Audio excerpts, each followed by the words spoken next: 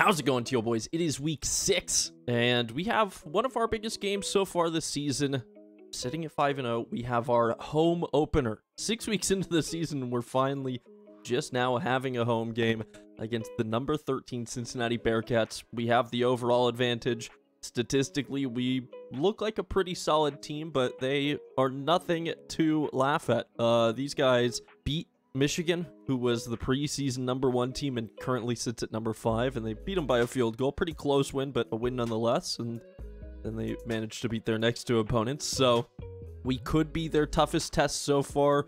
We'll see. It's just not going to be easy. I know that these guys are going to come to fight. They're certainly looking for a spot as the 1G5 school that will make it into the playoffs this season. So we're going to try to, I guess, ruin their chances of that because we're looking for the #1 spot.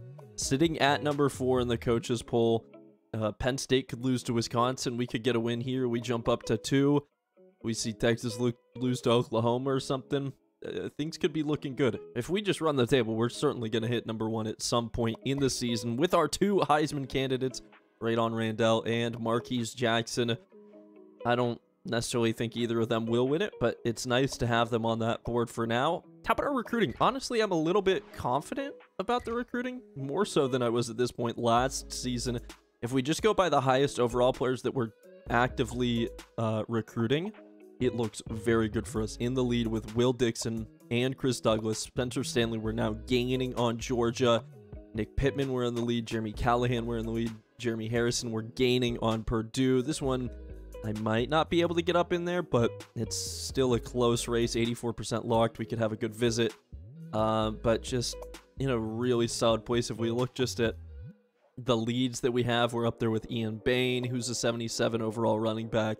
David Jackson, like all of these guys, we are in the lead with right now, which is phenomenal. I mean, that's a big list. And then if we go down here, I mean, we have a lot of guys that we're still in, you know, a range where we could potentially pick them up. So not a whole lot of guys that are unobtainable to us at this point. Some guys down at the bottom of the board for sure, but it looks very good for us. 2 visits to schedule this week. We're going to, again, be sending people to the Duke game that we have, our last home game available. And that is mostly so that we get a good visit for Spencer Stanley, the cornerback. Look at that. Tons of complimentary visits there. We'll give extra points on the visit. So looking very, very solid. 13 guys without scholarship offers. So we're going to offer scholarships to the guys who we are not far behind on.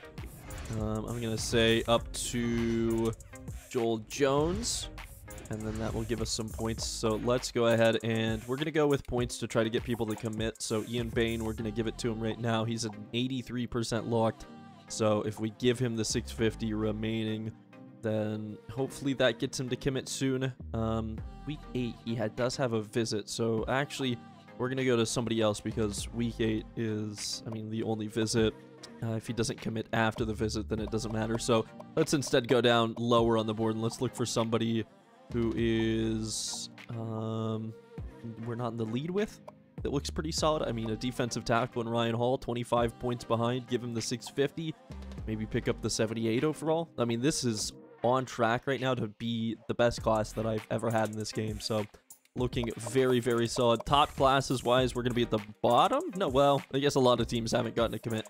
Who has, though? Who's our top in the class right now? It's Texas. Already 7 players, 2 5-stars, 4 4-stars. That's absurd. LSU, 1 5-star, 4 4-stars, sitting at number 2. So these teams already with a nice leg up in the recruiting game, but I think that we're going to start to pull in a bunch of boys and see some nice numbers on our recruiting game this time out.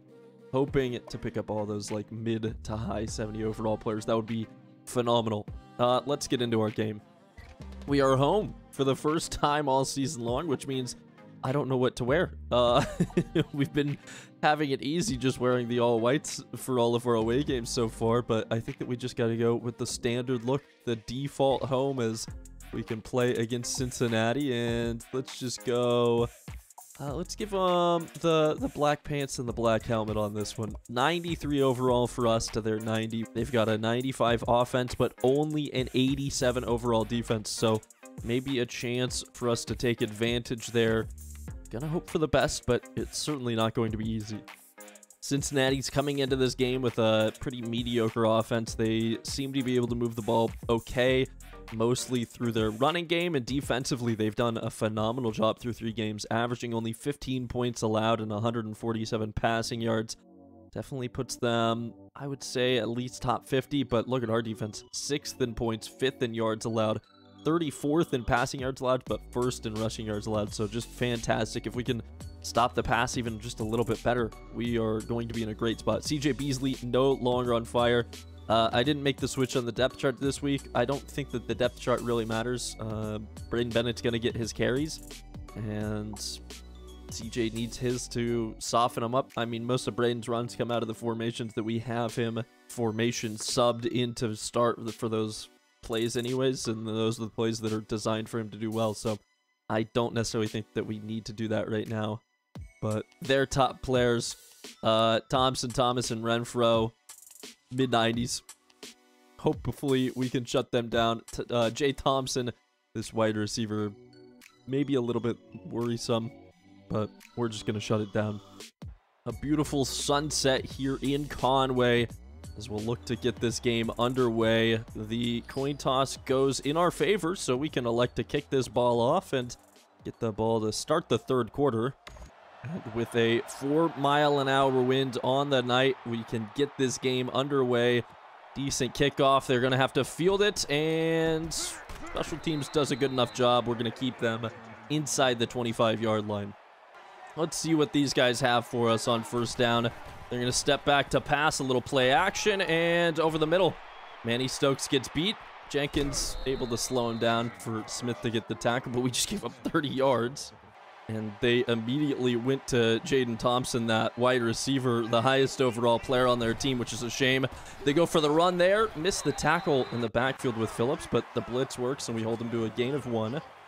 We'll try the zone here on 2nd and 9, as this one's going to be handed off up the middle again, and the tackle from behind is enough to keep them from getting the 1st down, but it is 3rd and inches. And I refuse to let these guys run up the middle on our team here. So we'll force them to go towards the edge, and they do get the 1st down. Defense a little bit slow to get started, but we're used to seeing that so far. Real question is, can we stop them when they step back to pass? And we can!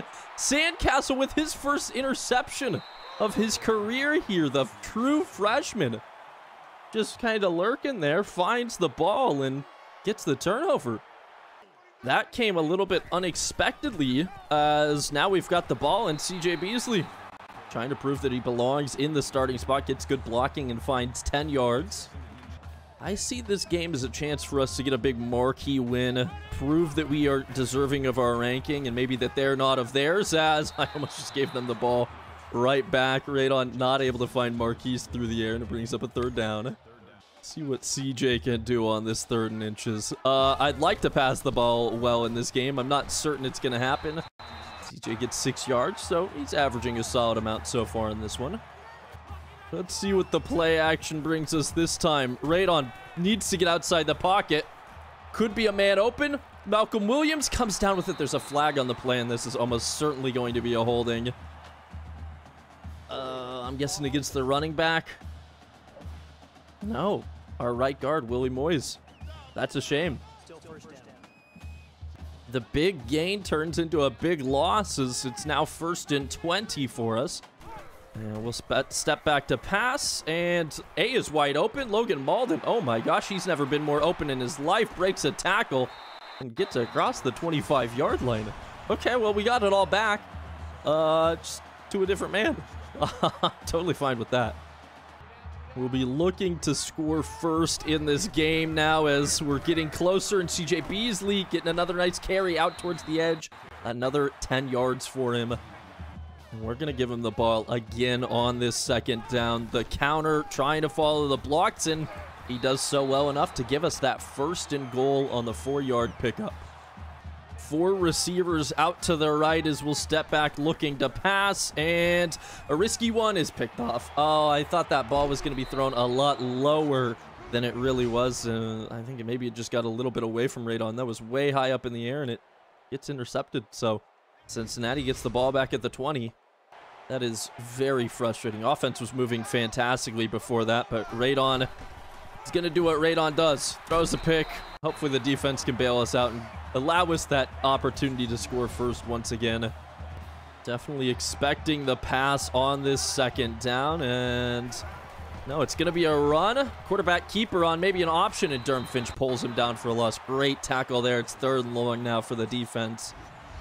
We're going to go with the man this time out. If it doesn't work, our next 3rd and long, we'll probably try the zone. But, yep, there's a man wide open, and Smith got burned. If we were going to lose out on that play, it was going to be an out route or a corner like that. We don't quite have the talent yet to deal with those sorts of plays. So, bit of a shame as we bring the corner blitz, and they run it towards the outside where the blitz is supposed to come from, and somehow they pick up 8 yards before Sandcastle can get the tackle. I gotta admit, this offense is running the ball a lot more effectively than I had ever anticipated them, as we try to bring the blitz, and they go with the handoff, and they get another first down on the ground with a 12-yard pickup that time. I'm gonna just keep trying to blitz right now to see what works for us. Quarterback scrambling. Kale forces him to slide down. Would have loved a chance to get a hit on this guy.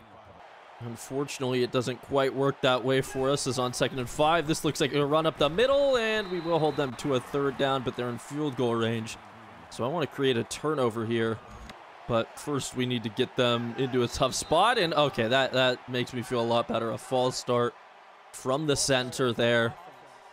And now we really don't have to worry about seeing them run the ball. Stepping back to pass, guy open, but passes behind him, and Henry only gets 2 yards. So 4th and 5, we will force their kicker to come out onto the field. And this is a relatively long effort, 44 yards. See if he can get it. He has the wind at his back. He sneaks it through the uprights. Definitely enough power, but almost missed right. We will be down 3-0. At least we'll have a chance to score the first touchdown still. Marquise, the returnable ball. I got to bring it out. He's had a rough couple of games returning it. There's some beautiful blocking, and Marquise down the sideline. Just going to get us across the 50-yard line. No touchdown, but that should be enough to get the drive kick-started. We're going to go with a Braden Bennett handoff on 1st down here. Little counter, try to get him towards the edge, and yeah, see, just no blocking that time as the running back just gets back to the line of scrimmage. Can we try the read option? Get a run that way. Radon's going to keep it, getting some blocking. Radon has all the space in the world. It's going to be a foot race to get into the end zone. Probably should have slid down there, but he's got 32 more yards for us on the ground. And we'll give him the opportunity to pass inside the red zone. This time, looking, throw the safe one to Logan Malden as the guy was about to come hit us, and we get 7 yards. So that's actually going to end our first quarter. Down 3 at the end of 1. We should be doing a lot better. We threw a stupid interception after getting one of our own, and you know, they started with the ball. They got their first points. We just have to make sure that we get the lead here on this drive. All right, let's try this read option again. It looks like they're pretty stacked up on the line, but Radon has a lot of space, and he dives for it. I was trying to slide, but he dove instead, and he got to the inch line. So we're 1st and goal on the doorstep. And you better believe that it's going to be J.J. Barr coming in to take the handoff on 1st down. Oh, my gosh, the linebacker fills up the gap and prevents us from scoring on the fullback dive. Let's try to use JJ as a lead blocker, as we'll give it to CJ Beasley, and CJ is able to get in on the 2nd attempt for us. So a touchdown gives us the lead, but the defense needs to come out and get a stop. Alrighty. Kick this one away, Frederick. Let's see, what can we do on special teams? We're going to take a touchback, and defense will come out from the 25-yard line and try to defend here. Let's see what these guys are capable of. Bringing a little bit of a blitz on 1st down. They're going to run the ball. Somehow I just way over pursued the angle with Kale. So they get a 14-yard carry. These guys have so little difficulty running the football on most of these plays. That time they only got a yard. My problem is that this running back is averaging like 7 yards a carry, which is just unacceptable, as there's a, oh my gosh, a wide open man on a corner route. Kale Mackey got burned. He has no reason to be celebrating. We are just lucky that the quarterback missed his man, as they will step back to pass here. And over the middle. I saw it late, and we held him. 4th and inches. They might still go for this, though. Cincinnati showing the punt formation.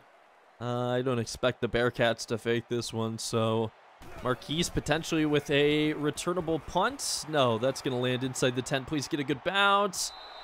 Oh, wow, that might have been the best punt we've seen from the AI ever. And we have a long ways to go to find the end zone on this one. Oh, the 3-yard line. Beautiful, beautiful bounce on the punt, and now we're going to see what we can do with the handoff up the middle. CJ gets a couple of yards and a little bit more breathing room for this offense. We're going to go on the ground to him again here. 2nd and 7. Blocking great towards the edge, and that's the first down for him. Just good pancake that I saw out there. Gives us a new set of downs. And we might be looking for Marquise deep on this one. No. Check down to the running back. Let him hold on to it through the contact. Take our 4 yards and be happy with it. And we're going to try the handoff now. And, well, that goes nowhere. Loss of 3. It's 3rd and 9. Oh, man. This dude just shot the gap and laid a massive hit on our running back. What can we get out of this one? I want Malcolm to come over the middle and stepping back to pass. Marquise kind of open. I don't feel comfortable with any of that. Just kind of throwing it away. Everybody that I looked at, by the time I saw them open, it was too late to make the throw. So I don't feel like I have a choice other than to punt this one away. Kudos, I guess, to Cincinnati's defense. I just couldn't make anything happen on that one, and this is a very returnable kick. The blocking was more than phenomenal, and they're almost inside field goal range already to start this drive. No way a team that is top 5 should ever have their offense stall out like that. Not happy about it. Quarterback throws it backwards. It's bouncing out of bounds. Kind of a lateral. Just hit the turf early. That was just a weird one all around. We're a little bit unlucky not to have had a guy in the area to pick that one up, but we'll take it. We get the stop on the quick throw there, and it's 3rd and 11. Question on this one, obviously. Can the defense hold well enough, waiting for the quarterback maybe to scramble? And he's got a man wide open. Manny Stokes knocks him out of bounds, just barely. They got 31 freaking yards there. How many big plays can we give up in this first half alone? It's honestly a little bit ridiculous. 1st and 10. They're going to hand it off there, and thankfully Phillips is there to get the tackle. So how about we prepare to stop the pass? They will step back, man. Wide open on the out route. Never going to be touched. Our defense really freaking struggles sometimes to stop those routes. It's incredibly frustrating. Cincinnati takes the 3-point lead now. 2 minutes left in the half. Alrighty, what can we do? If the offense doesn't score a touchdown on this drive, I'm going to rip my hair out. There's no reason for them not to be scoring. Maybe they won't need to. Marquise, good return. One man to beat. Can't break the tackle and get free, but he does get us 40 yards on it.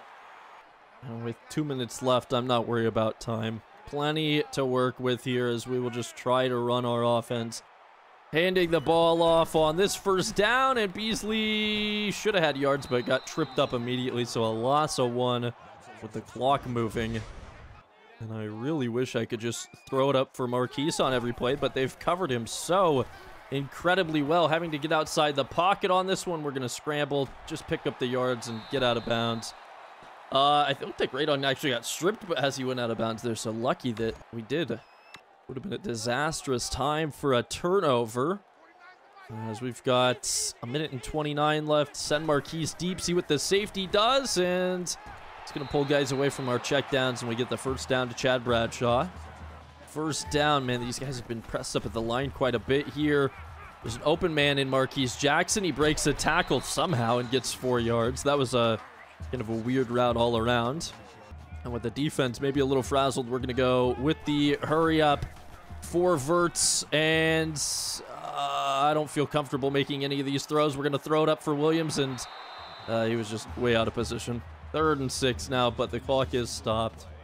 I'm definitely looking for the opportunity to scramble here as we do get outside the pocket, and we find Tyson Mobley. How can you not hold on to that, my guy? 4th and 6, I'm going to go for it. had the chance to scramble and maybe pick up the yards, but I had him in open. I hit him in the hands. He just couldn't bring it home. And so now on 4th and 6, we'll step back to pass. Again, trying to scramble. Nobody's open. Nobody's open. Forcing the throw late. Oh my gosh, they stopped covering DJ Johnson at the last second. So we get the first down and we get out of bounds. There is zero reason for that pass to have been completed, as we'll go back to DJ there and take our first timeout, somehow only getting 2 yards on the play. This Cincinnati team has a very surprisingly good secondary to just try to stop our passing, as we get sacked for a loss of 7. Either their defense is playing phenomenally or our offense is atrocious, and I have no idea which one to try to call it as. Oh my gosh, that's going to be picked off, isn't it? Oh, wow. What the heck was the route that he was running? It just seemed like he was spinning in circles over there. Well, 4th and about 10 miles to go. Can we do anything? Throwing it up for Marquise. He came down with it, but he's short of the line to gain. Oh, wow. Well, let's just hope that Cincinnati truly just burns out the clock here. It seems like they want to run the ball. It is going to be a handoff, and they're not going to take the timeout. So thankfully, we can go into the locker rooms just down 3 points, because at the end of this first half, I am frustrated, is a word that I'll use to describe our performance. It's not good. We're not playing well on either side of the football. Offense specifically has been, I'm going to say, bad. Definitely not impressed. Maybe we can use this second half as a turning point. I would hate to lose our first home game of the season. So we're going to bring this one out. Marquise getting good blocking, still getting decent blocking. That was a weird one, but we get a decent return, and maybe the offense can do something this time with the good field position. For the start of this second half, I'm going to put Braden into the starting role at running back and see if we can utilize his speed a little bit more effectively in this half. He had a good catch there on first down. Now we'll hope for a good run on second down. There's a lot of blockers in front of us, but just not a clear gap to hit. Still, thankfully, we get the 7 yards and we move the chains. And let's go to him again on this first down. Try to get across midfield. Blocking okay, but again, just not able to outrun the defensive end and get all the way to the edge. See if anything's available here. On 2nd and 7, we're going play action. The pressure coming immediately right on. Just gonna have to run for this. Surprised we didn't get sacked. I don't even want to risk throwing on that situation. So they dialed up the blitz on a play that it should have worked phenomenally for. But thankfully, we have an incredible athlete handling the football on the snap, so we're able to get out of trouble there. Now we can hand it off for another 3 yards. I'm hoping that this one works really well. We're going to go fly sweep to Marquise on this one. And can he utilize the speed? No. Blocking is nowhere to be found, and he gets hit at the line of scrimmage.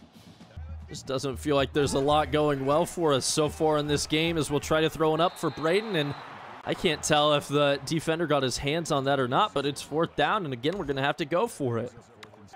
Just nothing seems to be working for us, as there's Malcolm Williams, and he might be gone. Oh, finally, a play breaks down in the secondary for Cincinnati's defense, and immediately we burn him. Malcolm was supposed to curl there, so thank goodness he kept running forward. Otherwise, that one might have been intercepted, but we will finally strike back and take the lead again. With any luck for us, that'll be the final lead change of the game, and we can just hold on to this one until the final whistle. Trying to return it. They got nothing out of that one, so defense has plenty of space to work with to try to get the stop on this drive. They've been mediocre so far.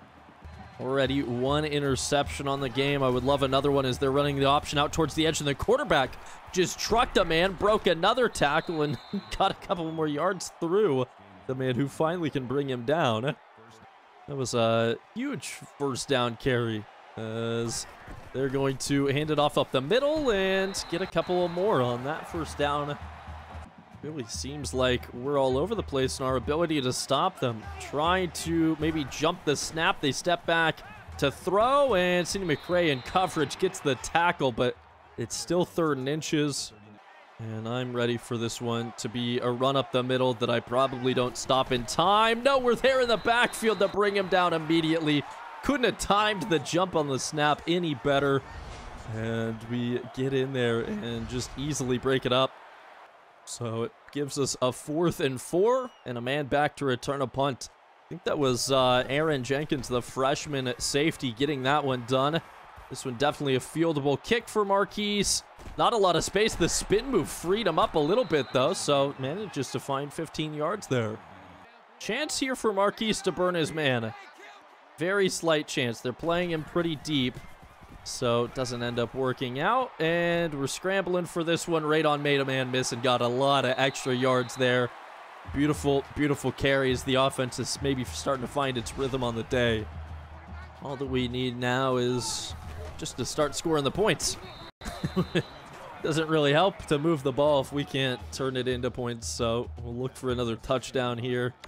I think without a quarterback as mobile as Radon, we wouldn't be able to do anything in this game. He's really saving our bacon with his speed right now.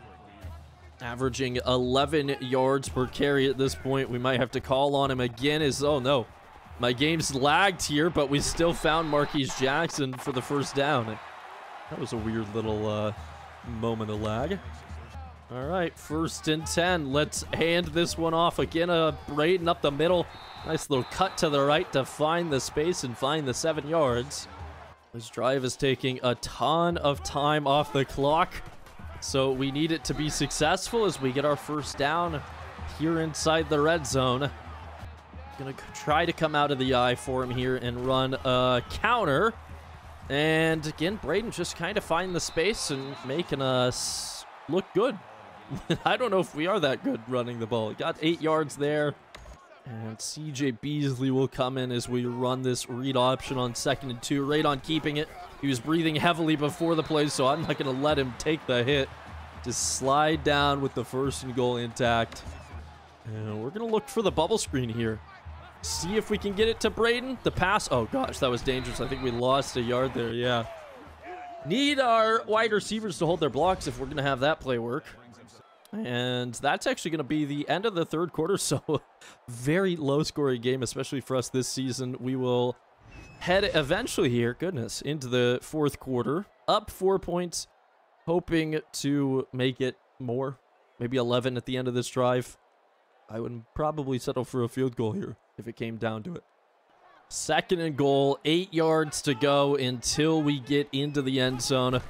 We're going to try the counter. Braden losing even more yards. 3rd and goal from the 10 now after that loss of 3. Just no blocking available for us as we'll look to the air on 3rd down. Nobody's open. Just got to dump it off to Logan Malden and hope, and he's a couple of yards shy of the line to gain, so I'm going to kick the field goal here. Definitely worried about not scoring points here and then them going and scoring a touchdown, so we'll make it a touchdown lead for us and rely on the defense to keep our lead intact so far. So with the wind at his back, Frederick will get this kick off. And I don't necessarily think this is a returnable one, so they're going to come out to the 25-yard line with 5 minutes to try and get this deficit back even. And now I have to expect to see a lot of passing as they actually run up the middle on this one, and the linemen don't do a very good job, and we're able to get there for the tackle with Will Phillips at the line. Just a weird play as this one's going to be a run out towards the edge, and we're there to stop them. They still get 5 yards, but it is 3rd down. I'm curious if the time running low here is going to play any factor. Quarterback gets sacked. No awareness of the pocket collapsing around him. He took a step out to the left and just immediately gets hit by Emmanuel Bush, so it's 4th and 8 now. And with 4.5 minutes left on the clock, Cincinnati's electing to kick this one away and rely on their defense. But we're just going to start burning the clock and get them to burn their timeouts as soon as possible as, oh no, we need to pick up the ball. I don't know where Marquise was because it's Hart that's back there picking it up. That was all sorts of weird. We have the ball, though, thankfully, in our possession. This is Braden Bennett's time to shine as the blitz is coming, but there's a lot of space for him to run it on 1st down. He gets another 1st down for us. Finds 11 yards as the blitz just didn't work for Cincinnati. And with the clock now starting to really run down, we'll just continue to run the ball. The earlier we force them to take their timeouts, the better it'll end up working out for us. And as we get under 3 minutes to go, we will go with the read option. Radon keeping it, blocks up the middle. I needed to slide down. He took a lot more hits than I wanted, and he stood back up. Oh my gosh.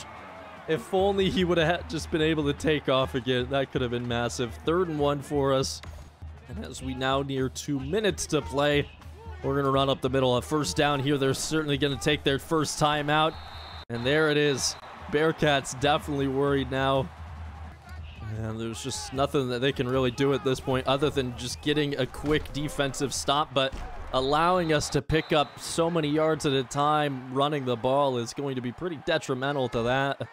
With only 1 timeout left, a first down on this play pretty much ends their hopes in the game. And Raiden with a cheeky little bounce a little bit out towards the edge finds the space. And that could be ball game for us. We'll have to utilize every second that we can of the game clock.